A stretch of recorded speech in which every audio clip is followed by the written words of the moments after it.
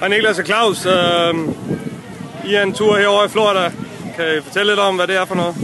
Ja, vi er til Gator National her i Oldsmar i Florida. Vi har været her siden i mandags, hvor vi har været rundt og trænet lidt forskellige steder, blandt andet i Tampa.